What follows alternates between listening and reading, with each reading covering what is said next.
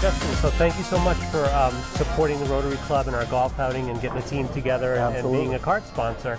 Tell us a little bit about what's going on with Just in Time. When did you open this up? We're going on 2 years this month, and we decided to buy it from the old owner who had owned it for about 20-something years, and he just had enough, so we decided to buy it. We made some changes with more changes to come. We built the bar. And did it shut down at all, or was it a smooth transition? We shut down for from May until the end of August to do the remodeling. And yeah, it looks great. It's bright, it's fun. Yeah. We got a couple of lanes that are side by side, some big balls and some of the small balls for the people here. Awesome. And you're the owner with who? My wife, Samantha. Samantha, right. Yes. And so do you have any other plans for this as you move forward? Yes, we want to do some upgrades to the scoring system. We want to change some of the flooring. Have you got the new pins with the strings on them? Are you? We've seen it, but we haven't done it. Yeah, we're probably not going to go that route. No. I heard the pros don't like those because they don't move it like that's what I've heard as well.